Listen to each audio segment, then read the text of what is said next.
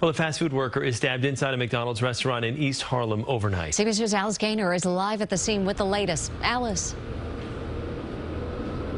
The McDonald's here is still shut down as the investigation continues inside the NYPD's crime scene unit. You can see them right there.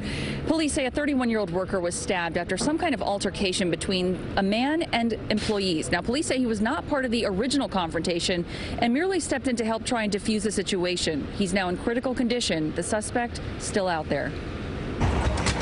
Video shows a man being loaded into an ambulance following the attack in the McDonald's on 117th and 3rd Avenue. This man says his wife works in the restaurant and she told him the boy was fighting with a customer, and as they entered inside the store, he pulled out a knife and started stabbing him. Police confirm this happened after 12:30 this morning. A customer got into an argument with several employees on the overnight shift. When another employee tried to intervene and stop the fight, he was stabbed multiple times.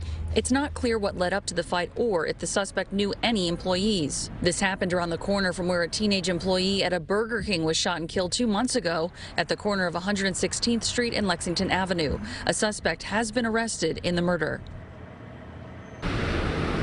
In this case, they are looking for that suspect. He's described as 6 feet tall, wearing a mask and a dark green jacket. They believe he fled westbound on East 117th Street. If you know anything, give police a call. Live in East Harlem, Alice Gaynor, CBS 2 News. Alice, thank you.